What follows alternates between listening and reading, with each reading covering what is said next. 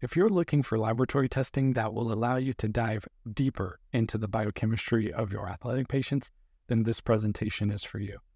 Join me as we go beyond conventional laboratory testing to assess the metabolic blockages, the nutrient deficiencies, the gastrointestinal dysfunction, and the hormone imbalances that could be preventing your athletic patients from reaching their full health and performance potential. The biomarkers and pathways of interest that we'll be looking at are innovative yet validated, and they can be assessed with currently available and cost-effective laboratory testing from Genova Diagnostics. Welcome, everyone. My name is Dr. Warren Brown. I work in the Medical Affairs Department at Genova Diagnostics, where I am part of a team of physicians that provides educational support to clinicians of all kinds, including medical staff from numerous professional sports teams and Olympic teams around the world. I'm also the naturopathic physician for Clinical Advances for Sport, where for more than a decade I have developed and refined a structured clinical program that helps athletes to perform at their best, and I utilize Genova laboratory testing to help achieve that. We will begin by discussing how specialty laboratory testing allows us to dive deeper into the athlete's biochemistry and how it helps us to construct a more personalized, precision approach to their health. We'll then briefly look at differences between specialty laboratory and conventional laboratory testing. Then the bulk of the presentation will focus on the specialty biomarkers and pathways of interest for the athlete. That part of the presentation will draw upon recent developments in published studies in sports science, as well as some of my own experience in working closely with athletes. Let's get started by looking at why specialty laboratory testing is such a great tool to utilize in the athletic patient and how it helps in developing a more personalized, precision approach to their care. Around 70 years ago, Dr. Roger Williams coined the term biochemical individuality to help explain the differences that people have in susceptibility to disease, responses to drugs, and differences in nutrient needs. Dr. Williams was a brilliant researcher and made several significant contributions to science, including discovering some of the B vitamins and lipoic acid. This concept of biochemical individuality was significant because it placed a spotlight on the differences in metabolic patterns among healthy people. His work was groundbreaking and advanced even further by the likes of Dr. Linus Pauling, Dr. Jeff Bland, and many others in orthomolecular and functional medicine. So in addition to those genetic variabilities that Dr. Williams was describing, we also know there are epigenetic factors, things in our diet, things in our lifestyle, things in our environment that can influence our biochemistry and can create some significant differences from one athlete to another. At the opposite end of the spectrum from biochemical individuality, we have the guidelines and position statements that are published by sports committees and sanctioning organizations. And we also are seeing this kind of thing in sports medicine textbooks. And here's typically what we're finding. An overemphasis on macronutrients, mostly carbohydrates and protein, an avoidance strategy around fats, even the essential fatty acids, recommendations for specific products like chocolate milk, of course that's going to be loaded with sugar or high fructose corn syrup, making recommendations based on body weight only, not accounting for the type of athlete or the type of sport. Ultimately, these resources have limited value due to their one-size-fits-all approach. There's little room for biochemical individuality, and a significant percentage of the information is debatable. Of course, many athletes and healthcare providers are not paying a great deal of attention to the dietary guidelines, even at the highest levels of competition. They're realizing the limited value of the guidelines, and they're looking for more answers. Frequently, athletes end up turning to supplements. A recent study found 41% of college athletes are using at least one dietary supplement. For advice about which supplements to take, athletes are often completely on their own, since most conventionally trained healthcare providers and team medical staff aren't fully educated on the proper use of dietary supplements. This leaves athletes looking to the internet, social media, podcasts, teammates, etc. for guidance, which isn't ideal. Another method that a lot of athletes use is the take everything approach, which is at best inefficient. At worst, it's counterproductive or even a little risky. I always say whenever possible, it's best to make decisions about biochemistry based on biochemistry. Now let's take a look at some of the differences between conventional laboratory testing and the testing offered by Genova Diagnostics, the original innovator in the functional medicine specialty laboratory testing space. What I mean by conventional laboratory testing is the type of test that we usually get in the primary care setting. They're a little more routine and a little more disease-oriented. They're usually performed by a general laboratory or a laboratory that's part of a hospital system. Conventional laboratory testing is important. So the CBC, Chem panel, Iron panel, etc., all of my athletes are getting those, and they're getting Genova testing in addition to it. So with that said, let's take a look at some of the different information we get from each type of test. Conventional lab testing is often an important part of identifying pathology, making a diagnosis. We still need to know if someone is anemic, has poor blood sugar control, problems with liver, kidneys, thyroid, etc., and it's a good way to do that. It's also important for monitoring disease activity. But while conventional lab testing is good in those areas, it typically lacks the granularity we need to identify functional imbalances, which is a strength of specialty laboratory testing. With specialty laboratory testing, large collections of biomarkers are arranged in panels, providing a systems-oriented approach. This is done with cutting-edge, innovative biomarkers with good scientific rigor behind them, and the best tests will incorporate some algorithms and AI tools to help with interpretation. There are circumstances where conventional lab testing offers a health-oriented biomarker, vitamin B12, for example. However, its clinical value is very limited. A serum vitamin B12 is okay for identifying severe deficiencies of B12, but it's not good at detecting functional imbalances. Even some prominent conventional medicine groups in the US are starting to agree that normal levels of serum B12 don't necessarily rule out B12 deficiency in the cells or in the tissues. There are better markers for identifying patients who need more vitamin B12. Methylmalonic acid, for example, is an organic acid that's produced in high amounts when vitamin B12 levels are low inside the cells. This makes it an excellent functional marker of vitamin B12 status. We know this through knowledge of the biochemical pathway that produces methylmalonic acid, but also through a robust amount of recently published research on it. With respect to other nutrients, a case can still be made to measure some things directly. For example, we can make decisions about fatty acid status by measuring it directly in the blood. On the left, we see a suboptimal DHA level, which can be addressed through diet or through supplementation, and we'll see improvement in follow-up testing.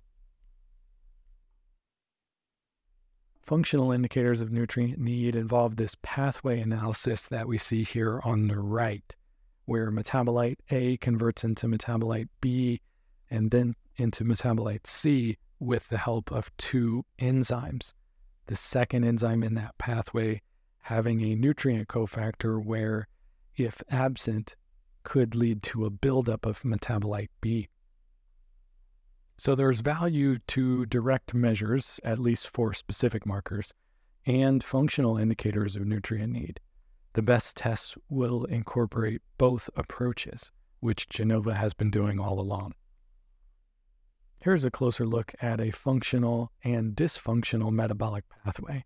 On the left, we see metabolite A converting to B, converting to C, with the help of enzyme 1 and 2 again, enzyme 2 has the nutrient that it needs, and therefore when we measure metabolite B, we see normal amounts. The dysfunctional metabolic pathway on the right features an accumulation of metabolite B, which is measurable in the urine, and that's because enzyme number 2 lacks the nutrient cofactor it needs to help convert B into C. Metabolites are the biochemical receipts for important body processes and systems. In some ways, we can think of them as showing us how the body has spent its metabolic money and which accounts are overdrawn.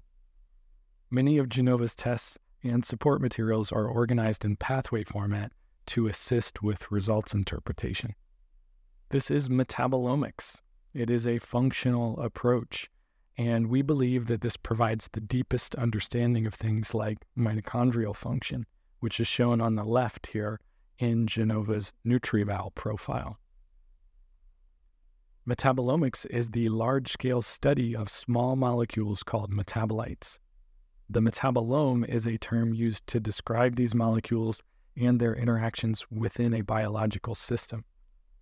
This field of study is rapidly expanding in published literature and is perfectly suited for use in athletes.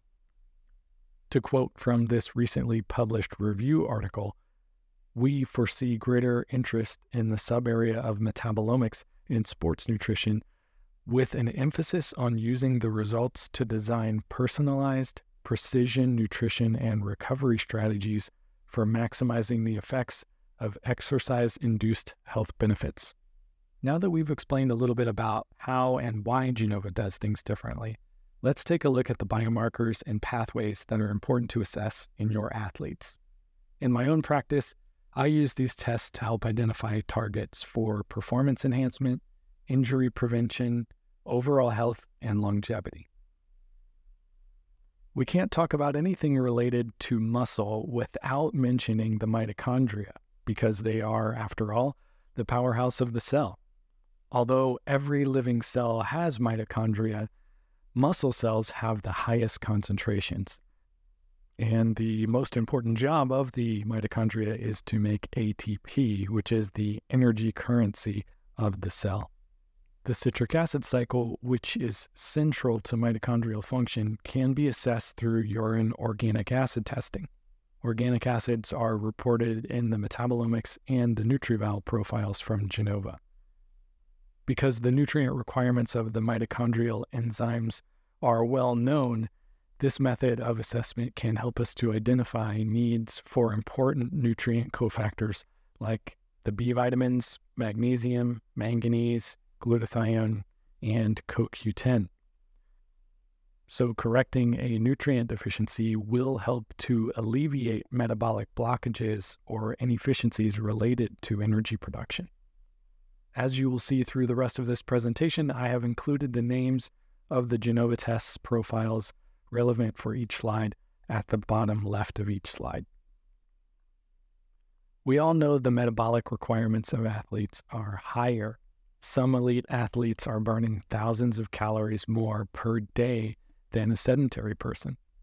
However, oftentimes they are only conscious of their macronutrient intake, mostly protein, sometimes carbohydrates, less commonly fats. What some athletes are surprised about is that they also have greater micronutrient needs. Macronutrient utilization is somewhat dependent upon micronutrient status. This study mentions that exercise stresses metabolic pathways, which leads to increased needs, specifically for the B vitamins. The screenshot at the bottom of this slide is from the metabolomics, which provides a summary of micronutrient needs, including the B vitamins. Organic acids also provide valuable insight into oxidative stress, a process in which cells and tissues can be damaged by free radicals. Some studies indicate that endurance athletes, ultramarathoners and marathoners, etc., have the potential to create overwhelming amounts of oxidative stress due to the massive ramp-up of oxidative phosphorylation. Symptoms of oxidative stress are nonspecific, so laboratory testing is the only clear indication of oxidative stress. Studies have also shown that the total antioxidant capacity, a protective mechanism against oxidative damage, tends to be lower in athletes than non-athletes because of the intense training. Lipid peroxides are evidence of oxidative damage to cell membranes. 8-OHDG is oxidative damage to DNA. When either are elevated, it could mean that the free radical burden is overly high or the antioxidant status is too low, although many times it's both.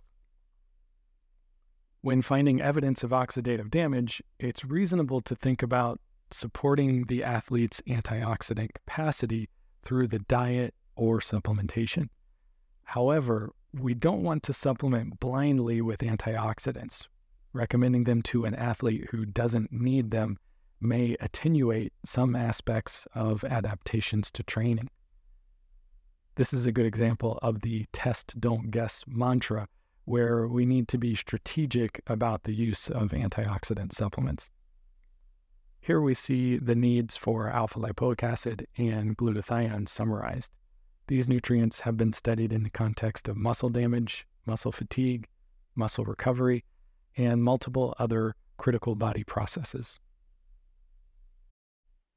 Glutathione levels in the body may be reduced for a variety of reasons other than intense exercise. Poor diet, toxic exposures, stress, even some medications that are commonly used by athletes. This study mentions that the use of anti-inflammatories may account for increases in both oxidative stress and mitochondrial dysfunction. We also know that oxidative stress increases substantially following surgical procedures, presumably due to increased immune vigilance. If we let oxidative stress gain the upper hand, the total antioxidant capacity will eventually become depleted, opening up more opportunities for tissue injury. Most athletes I've worked with over the years have been hyper-focused on protein. And yes, protein is very important because it's building blocks for growing and maintaining muscle. However, amino acids are also required for immune function, neurotransmitter synthesis, injury recovery and collagen formation, energy production, methylation and endogenous creatine production, and hormone production. In fact, they're involved in almost every single body function.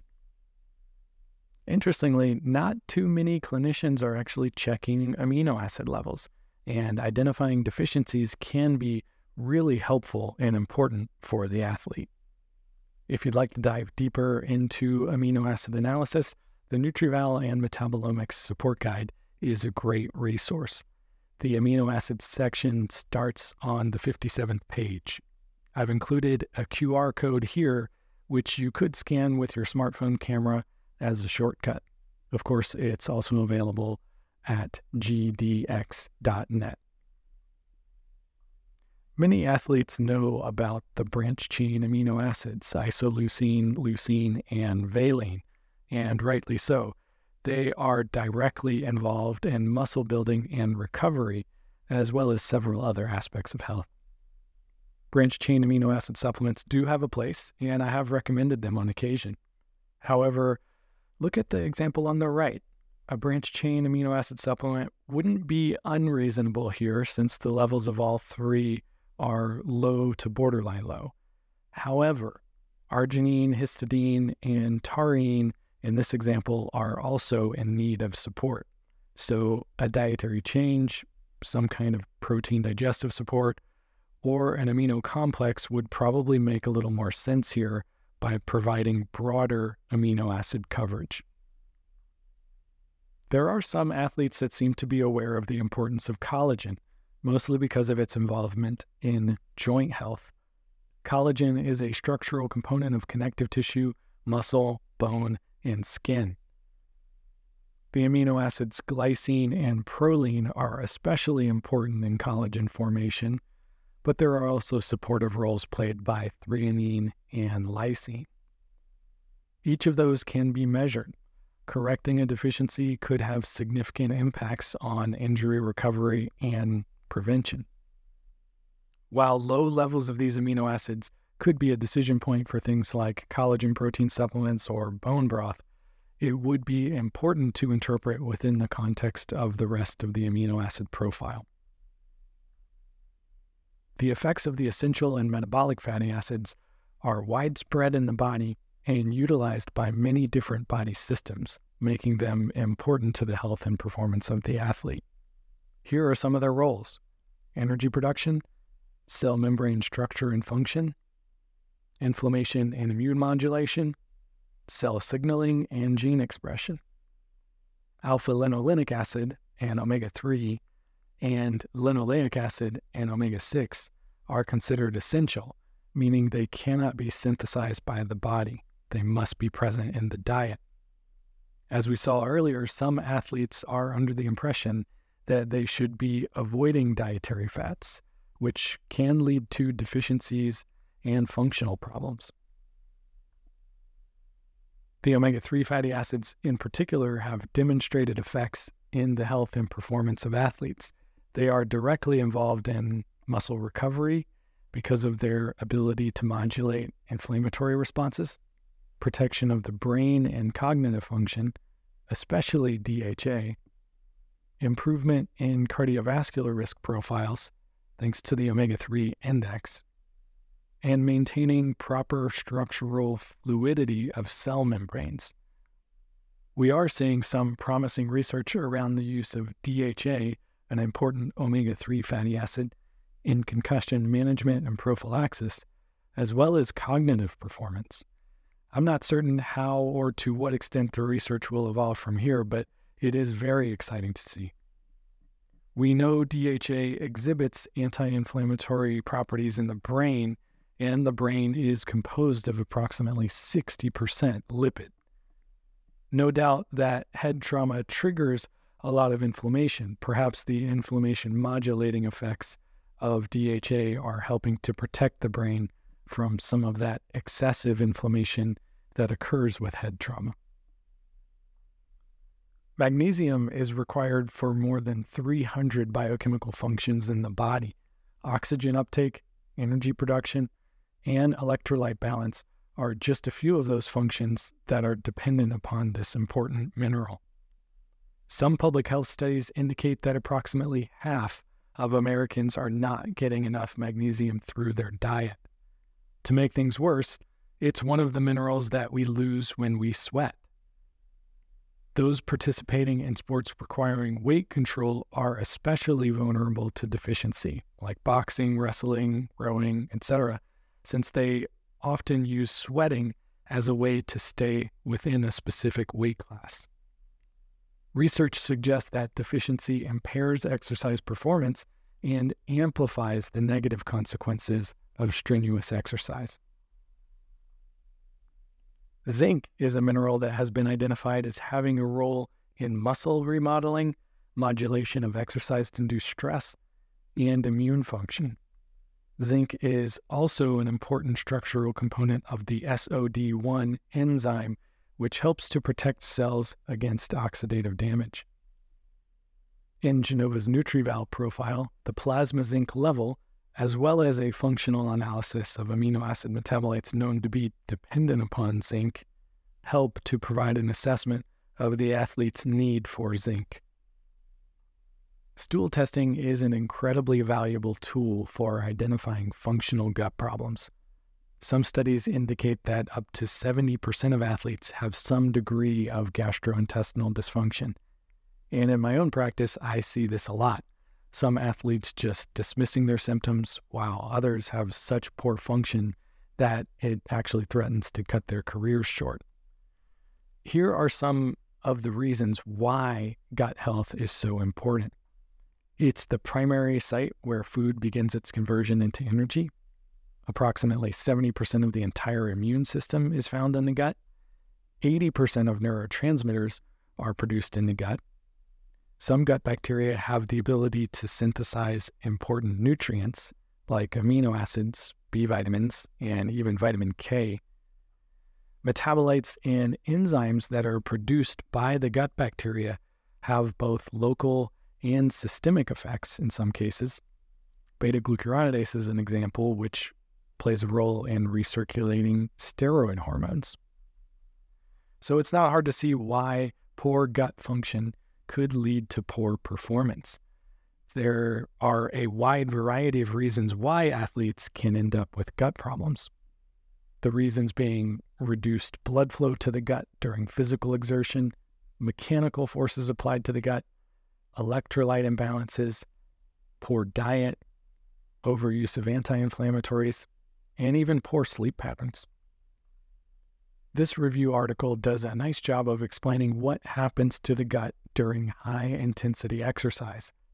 Blood flow is directed away from the gut to muscles, heart, and lungs. And it happens at the expense of blood flow to the gut. It can be problematic for high-intensity and endurance athletes. In this one aspect of gut barrier dysfunction, the absorptive surface of the small intestine can become compromised. Elevations in fecal secretory IgA, which is part of Genova's GIFX comprehensive stool test, can be elevated for a few different reasons, a common one being gut barrier dysfunction.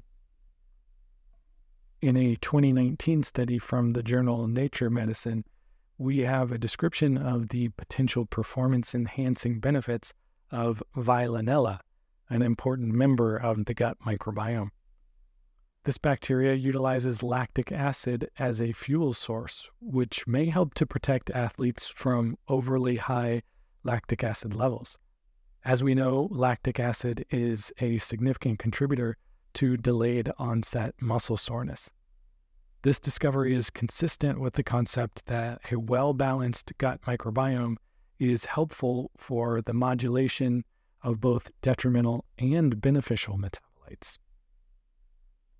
Lactobacillus and bifidobacterium are gut bacteria that have received a lot of attention in published studies. They are found in many fermented foods and probiotics.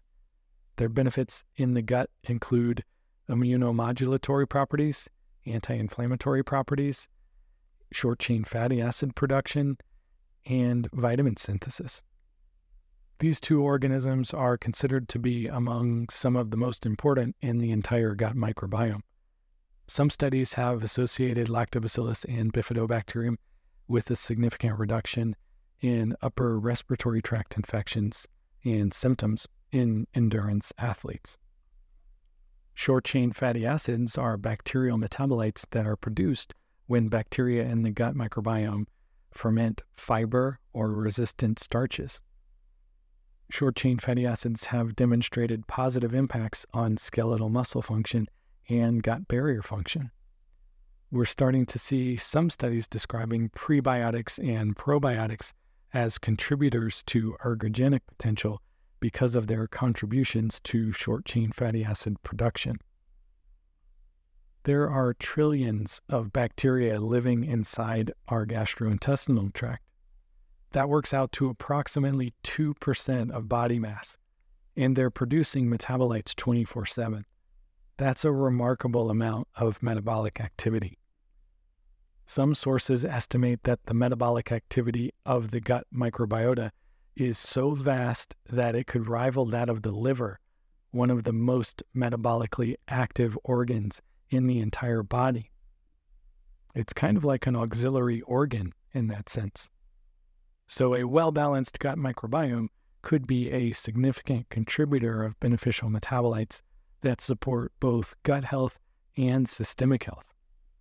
The commensal bacteria section in the GIFX support guide is a great resource for more information on the gut microbiome, and I've included a QR code here as well. In the newest era of microbiome research, we are beginning to see more emphasis placed on assessment of the microbiome as a whole. New technologies such as whole genome sequencing and artificial intelligence allow us to see more than 95% of the microbiome. With this panoramic view of the microbiome, we're able to get a better sense of microbial stability and diversity. which some research indicates has associations with athletic performance. Numerous studies indicate that the balance of the gut microbiome is heavily impacted by diet, which can be used as a therapeutic tool to address microbiome imbalance. Just 10 to 20 years ago, most of the discussion around diet for the athlete was about what to feed the athlete. Now the discussion seems to be what to feed the athlete, but also what to feed the athlete's microbiome. There are many ways that an athlete's microbiome can become imbalanced. These two articles describe the effect of antibiotics on the gut microbiome, mentioning that there could be impacts on motivation, endurance, absorption, and nutrient synthesis. Antibiotics are sometimes necessary to treat infections. However, current consensus is that they are widely overused and that more caution should be exercised when considering prescribing antibiotics due to their antibiotic resistance, but also due to their impacts on the gut microbiome. Most athletes know that hormones have a huge impact on health and performance. However, while the anabolic hormones, testosterone and DHEA, receive a lot of attention in the athletic world, the catabolic hormone, cortisol, is frequently overlooked. Cortisol, being a wear and tear type of hormone, has opposing actions to testosterone and DHEA. Chronically elevated levels of cortisol will have a negative impact on the health and performance of the athlete. This study makes a case for monitoring anabolic and catabolic hormones in saliva to help design better training programs. An important advantage of salivary cortisol compared to blood cortisol is that it can be assessed throughout the day. That's important because cortisol levels vary greatly through the day.